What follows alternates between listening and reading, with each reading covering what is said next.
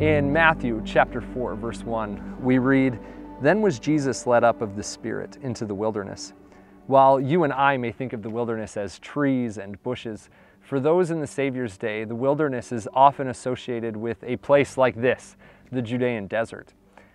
Those who come to this place seek to remove themselves from the bustle of the world, as there isn't much to distract them from their focused purposes.